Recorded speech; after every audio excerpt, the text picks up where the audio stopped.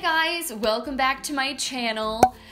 So, as you, I'm sure are clearly aware from the title of this video, I have decided to start a rolling project pan for 2020. Now, if you're new, if you're one of the lovely people who has recently subscribed, discovered my channel through my declutter series, hello, my name is Lauren and I'm a terrible project panner. I think it was back in 2018 that I decided to do a year-long project pan where I picked out 18 products to try to finish in the year, and it didn't go so well for me. And this is the thing, it's not that I didn't put in a valiant effort, it's not that my intention wasn't there. I am just very distractible, I would say, with my makeup using habits.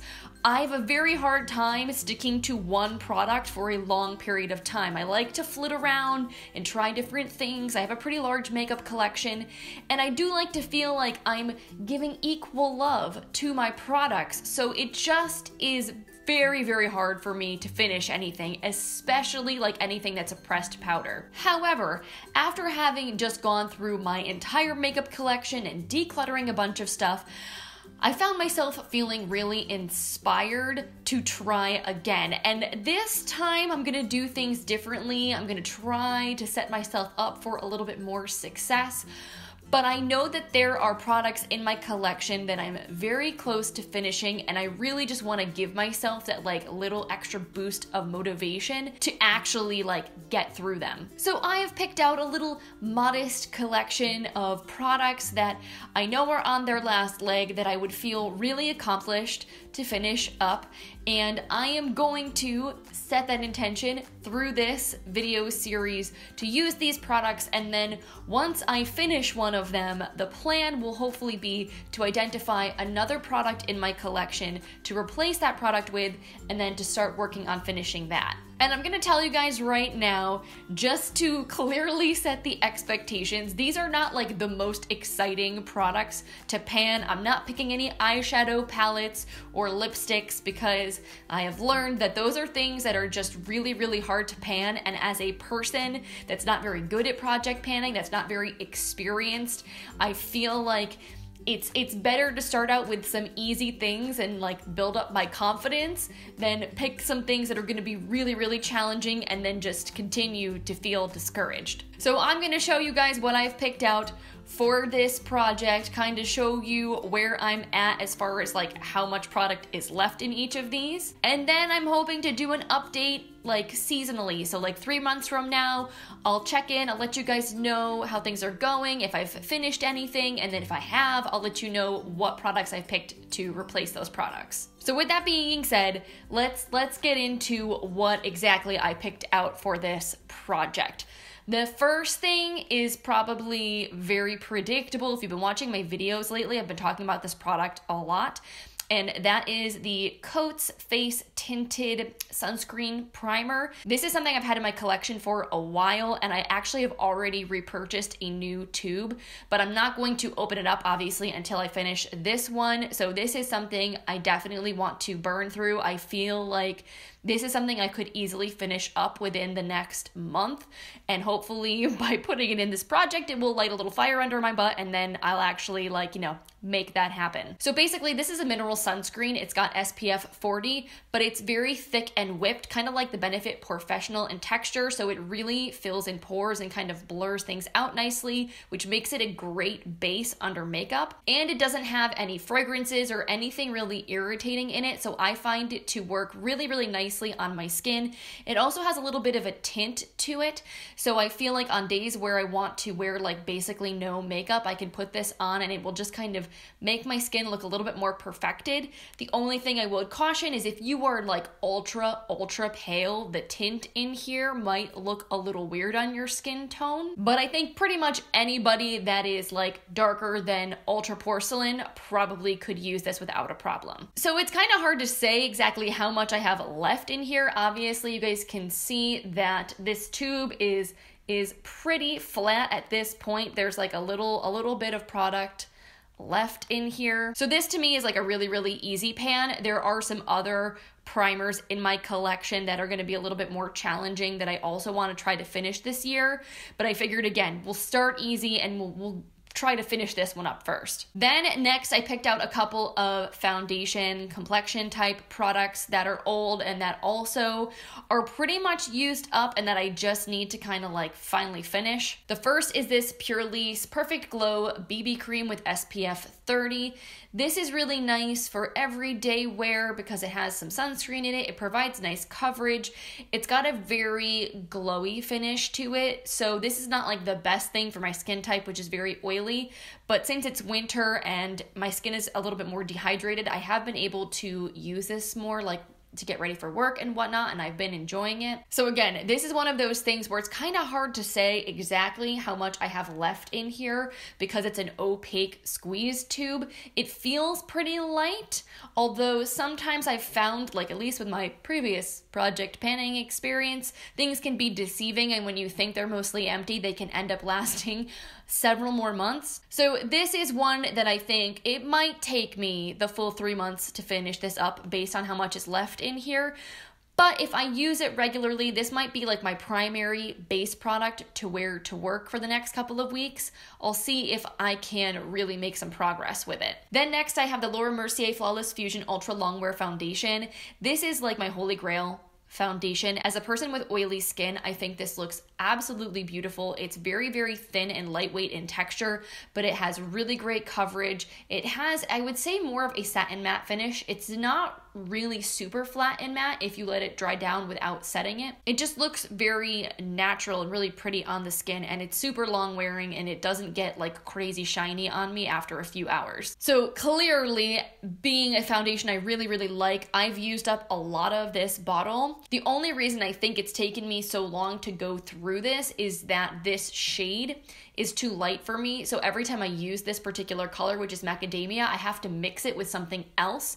So it just takes that much longer for me to finish this. So I actually do have a second bottle of this foundation in a darker shade that's newer that I have more of, which is why that one's not in the project and this one is. I just know that this is getting old, and so far the texture of it hasn't gone off yet, but I definitely feel like it's something I should be trying to use up as quickly as possible because it really probably doesn't have too much like shelf life left to it. I also picked out a concealer to add to this project. This is something I mentioned when I was doing my complexion declutter that's old and that I was like debating whether or not I even wanted to keep it, but I decided to keep it with the promise to myself that I would focus on using this and trying to finish it up. So this is the Wander Beauty Dualist Concealer. So this basically is a 2-in-1 product that has a stick concealer on one side and then a liquid concealer on the other.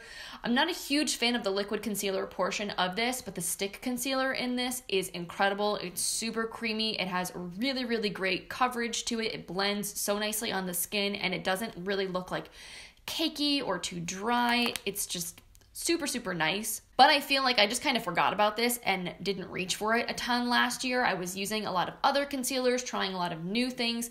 So this kind of just collected dust for a while and now it's old. So we're going to try to use up especially the stick concealer portion of this. I'm a little less concerned about the liquid because again, I just don't really like it. I would be happy if I could at the very least just use up the entire stick side. And then also from Wander Beauty, I'm putting in their powder foundation. Again, this is something I've had in my collection for a while. It has the most gorgeous, ultra creamy, very silky texture to it. It has beautiful coverage, and I usually use the little puff that comes inside of this to apply it. So I feel like this product has a pretty nice dip to it, but I still have not hit pan on this.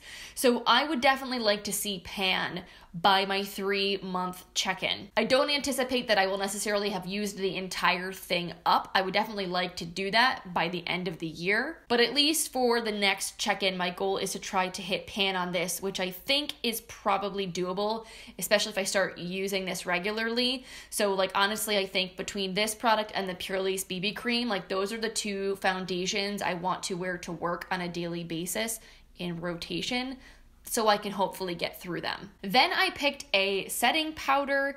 This is something that has a very short shelf life, and it already is very different from when I got it maybe like 8 months ago or so. So this is something I feel like I just want to try to finish up as quickly as possible and then move on to the other powders in my collection. So this is the Becca Hydra Mist Set and Refresh powder. It's that powder that, you know, was really, really popular here on YouTube maybe a year and a half, 2 years ago, because it's infused with water, and when you apply it to your skin, it feels wet. It's very trippy. However, mine is completely dried out. It has none of that feeling to it whatsoever anymore. At this point, it's just a loose setting powder. Granted, it's a very nice loose setting powder. I like this product a lot. I like the way that it makes my makeup look because it is very finely milled. It's very soft. It gives my skin a very blurred, airbrushed finish. And during these cooler months when I don't need quite as much like mattification, if you will, I feel like this is a little less drying than some of my other powders, so I actually prefer to use it if I'm going to be wearing a matte foundation, so that way I don't end up looking too matte. So honestly, there's not like a ton of product left in here. I feel pretty confident about my ability to finish this up. Now, in my personal experience, loose powders can be a little deceiving because I'm not someone that goes crazy with the powder. I don't typically bake my face, so I actually don't end up using as much as some other people on like a regular basis. But I still do feel like this is something that like I think I could probably go through in 3 months. Now, when it comes to cheek products, I decided to go pretty easy on myself because I know those are some of the hardest things in my collection for me to hit pan on. If you saw my cheek product collection declutter video, I have a lot of blushes and I have a lot of highlights. They're some of my favorite products in my collection, and I really, really like rotating through them. I like using my face palettes. So I feel like I never use any one of them for a long enough period of time to ever hit pan. I'm just like kind of constantly merry-go-rounding and choosing different things. However, I was using this product the other day and I noticed I have a pretty sizable dip in it.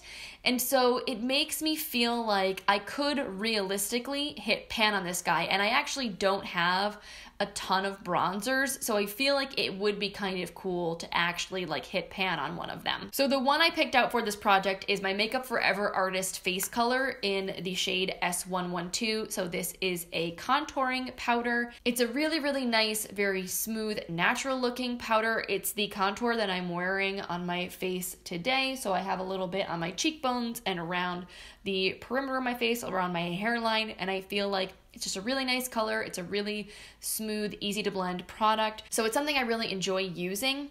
And this is a much smaller compact than a lot of my other bronzers. So I feel like this gives me hope that I might actually be able to like hit pan. Now, this is something that's been in my collection at this point for probably about 2 years. So I know it's starting to get a little bit old, which is also part of the reason why I like to actually try to use it up or at least hit pan on it. So we'll see how it goes. Again, I can see that there's a little bit of a well in here. I've been using this a lot regularly. It's the bronzer that I've been like keeping on my vanity when I get ready in the morning. So hopefully within the next 3 months, even if I don't hit pan, I'll at least make some serious progress and like make a good solid dent in this. So I've just picked out one other makeup product for now to add to this project, again because I don't want to like overwhelm myself, and this is going to be a rolling project, so my intention is to add more things as I go. So the last thing I'm going to focus on, at least for these next 3 months, is the Focallure Artist Sketch Eyebrow Pencil.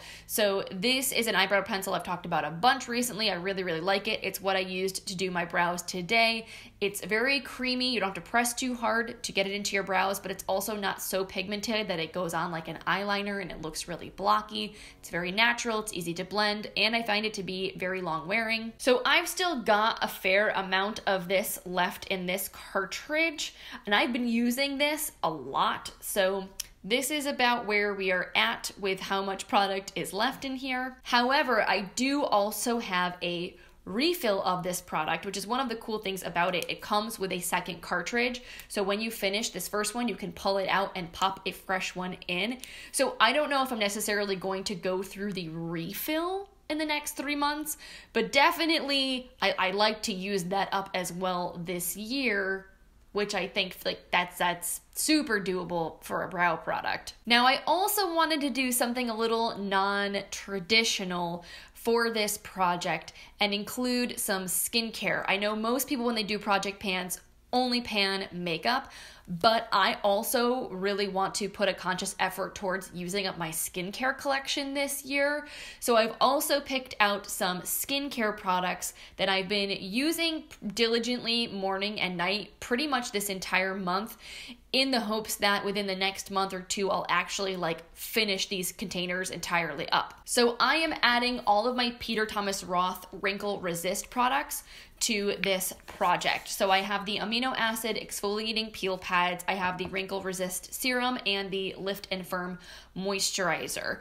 These are very expensive products. Like this serum I think is $125, which is nuts. But I feel like they are some of the nicest skincare products that I've ever tried. Like I do feel that when I'm using these regularly, my skin does look really nice. It has a bit of a glow to it. It generally breaks out less, and I do feel like I notice less in the way of fine lines. I don't have the worst fine lines and wrinkles. I'm 32. Having oily skin has kind of made things a little bit easier on my skin as far as signs of aging goes, but I do still notice benefits from using these products. However, I feel like because they are expensive, I have been, again, kind of like nursing them and not using them as much in the last year, but that's really dumb because skincare, again, it expires, it doesn't last forever. These do have an 18-month shelf life, and I feel like we are nearing that point now based on how long I've had these in my collection. So that is why I really would actually like to use them up, because it would be a total waste to have really excellent, expensive skincare sitting in my cabinet and then have it just expire as opposed to actually getting the benefits of using them. So that is everything that's going into my 2020 rolling project pan to start. I know it's not like the most crazy, exciting, epic project pan ever, but honestly, sometimes baby steps are better than no steps. Hopefully, this will encourage all of my fellow failed project panners to try again this year and, you know, not necessarily feel so intimidated by the idea of project panning. There are so many people out there that are incredible at it and that can just pan so many things, like people panning highlighters and blushes and lipsticks and full eyeshadow palettes, and I think it's absolutely amazing, but it can be overwhelming and discouraging for those of us who just struggle with it and have large makeup collections and don't go through products really easily. So we're gonna start modest, we're gonna start achievable, we're gonna start with a few things that I think I can use up and that I will feel really good about finishing up, and then we'll take it from there. Like I said, I will check in with you guys probably in about 3 months or so, and we'll see how I'm doing. And maybe in the springtime, we'll add in a few things that are a little bit more of a challenge to kind of, you know, finish out the rest of the year. To that point, if you've also decided to embark on a project pan journey this year, tell me all about it in the comments down below. Is this your first time ever doing a project pan? Are you a seasoned vet? Do you have any tips to share on project panning? I'm sure plenty of us would love to hear them, so leave all the details for us in the comments down below. And yeah, I think that's about it, guys. Thank you so much for hanging out with me today. I hope you enjoyed the video. If you did, I hope you'll consider giving it a thumbs up. I always appreciate your support so much. And if you recently subscribed, thank you so much for clicking that button. I hope you will continue to stick around and hang out with me again in the future. And yeah, on that note, I'm gonna let you guys go, but I hope you have a wonderful rest of your day, and I will see you in my next video. Bye, guys.